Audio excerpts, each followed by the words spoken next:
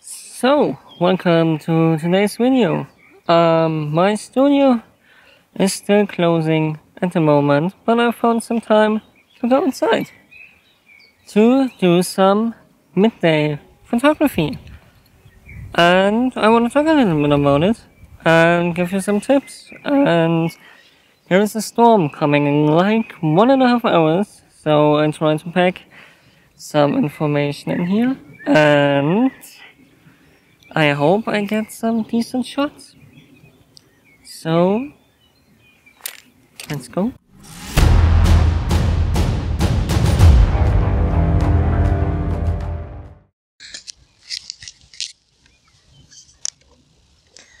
So, let's start with that. Okay, so this is already looking kind of nice. Nice. Nice Disney Pixar looking clothes. And let's go. Come see, come.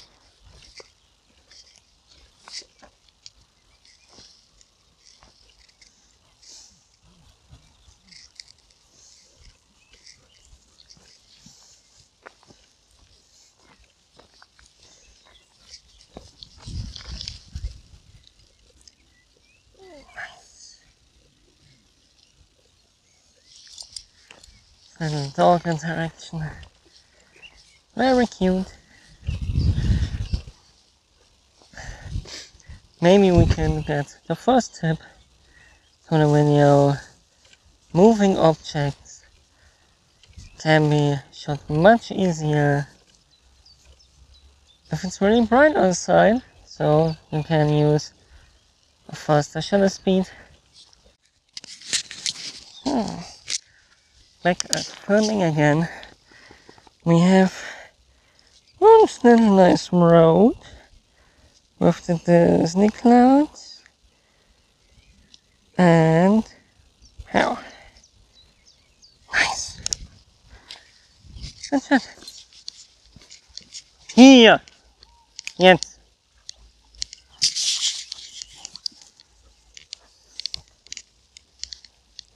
Fine.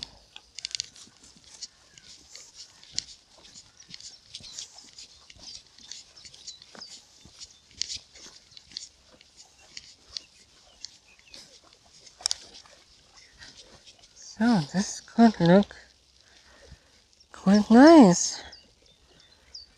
Nothing against good old flowers. Yeah.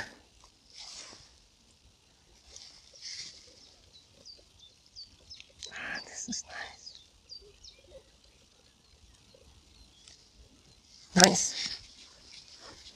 Oh, hi. Hi. Hi. So here you can see, oh, sorry, a natural crocodile, and you see the clouds work fantastically as softbox, and you can use it. Clumsy. Here, here, here. Sit, sit, sit.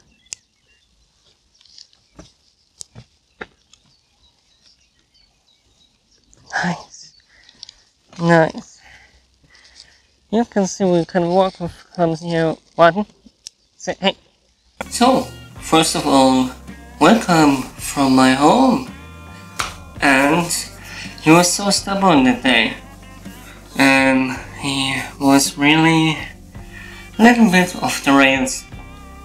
And yeah, there are days like that. He has a very big mind on his own. Yeah.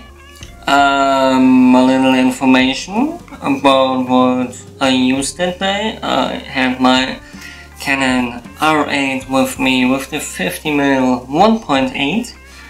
I filmed most of the time with my old GoPro Hero 3 Plus Black, and for the little snippets in between I used the Nikon D5600 with the lens kit 18 to 55. And I have to say, I have to figure out still how the autofocus on the Nikon is not doing this the whole time, but yeah, have fun with the trip. Sit. Warte. Warte. As you can see, we can work with him. Clumsy? Yeah.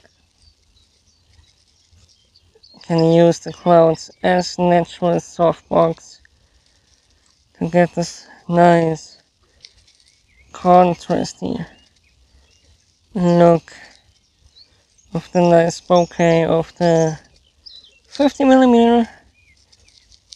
Nice. Hey! Oh, I know. Nice. Very good job. Good job. Okay, come. And let's go on.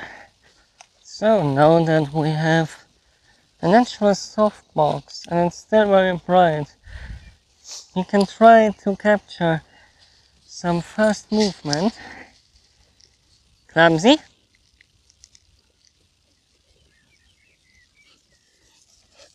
Yeah. Nice. Nice.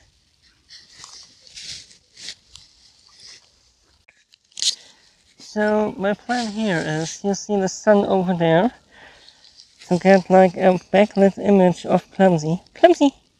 Come on! And yeah, I think we have some. Yeah, fine boy. And the purpose behind that is that you get like a little light painting around the subject with the light over there, and a quite dramatic look from this little guy. Yay.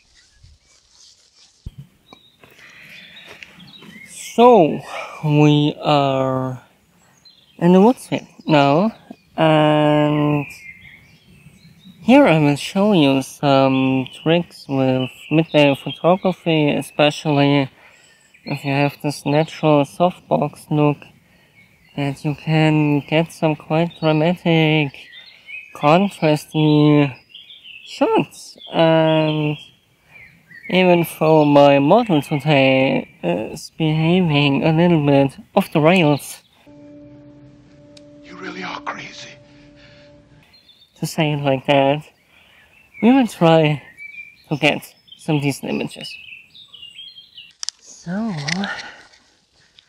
we are in the woods. The dog is still behaving like us. And I want to take a photo of this nice scenery. We have this nice goal here. I hope you can see it. With the trees in the background. Yes. Nice. Looking good. So you see, with the soft light falling in, you can get some nice contrast between the trees, and a little bit of nice composition there. Good. Fine.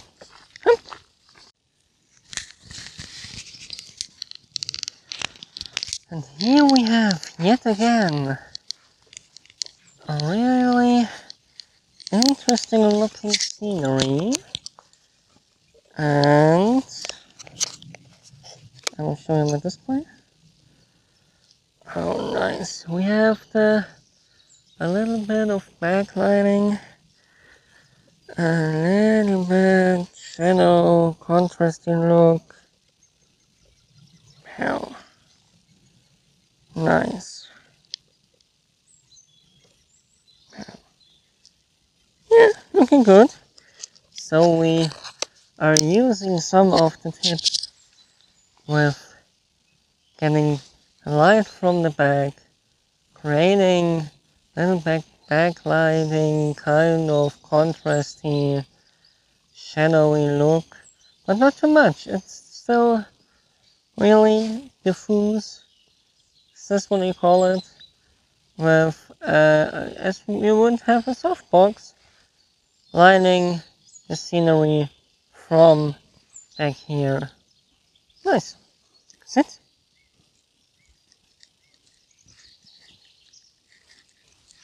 Martin. So, now we have the scenery.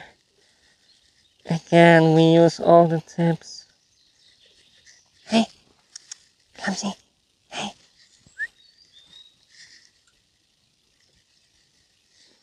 Having like this majestic look with the natural softbox, with the light coming from here directly on the subject. Now he's smelling something in the woods. So, nice. Hey, come see.